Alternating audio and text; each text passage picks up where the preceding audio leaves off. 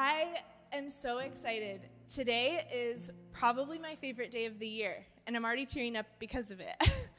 It's the first day of Advent. Oh, hallelujah is right. So if you don't know what Advent means coming. And it's this 4 weeks before Christmas comes when we as the church, we can posture ourselves to first joyfully celebrate the first coming of Jesus. We can wait in hopeful expectation for his second coming, and then receive his coming into our lives today and every day. It's become the most special time of year when my family just receives and soaks in Jesus and remembers, just like we sang, that he is greater. He is greater than he who is in the world. There is no one that can match God. No one. And we can live in that victory today. We can. And he's coming back. And we know that. We long and we wait, but we do it in hope, right? And so my family, it's a time when we recenter and we refocus and we refresh our spirits in the person of Jesus, that he is with us. So it's really special. And so we thought, well, why don't we observe Advent as a church family? Why don't we do it together? I personally, I don't know about you, but this has been a year of intense spiritual attack. And so I feel like I need it more than any other year probably, and maybe you do too.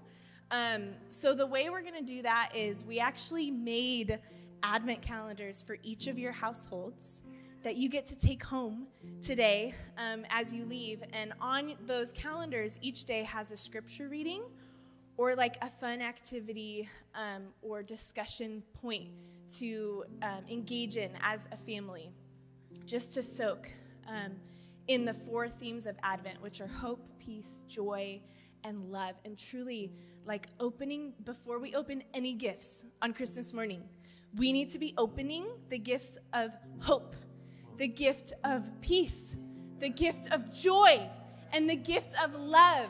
We need those. We need those from Jesus.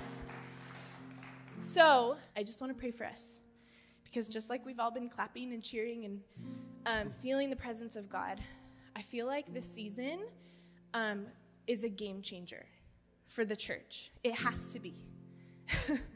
And I believe that God is ready, and he has it all ready for us, but he's just like, wake up, church, receive it, receive me, I'm here, right? And so I want to pray off anything that is coming against that in the name of Jesus, and that we are open and ready to receive what God has in a new way, because doesn't God always do things that surprise us? Just like sending a baby to rescue all of creation. That's pretty shocking, right? So God can do anything he wants, and he can do it in any way he wants. And so I don't want us like kind of assuming or putting different expectations on God than just saying, God, whatever way you want, come into my life. So Jesus, we break off shame in the name of Jesus. We break off pride in the name of Jesus. We break off survival mode in the name of Jesus. We break off distraction in the name of Jesus. And we pray, Jesus, that you would help us to remember to receive you, all that you are. We want to encounter you. We are so hungry for you. In whatever way you want to come, help us to open the gifts that you have for us. We love you. Amen.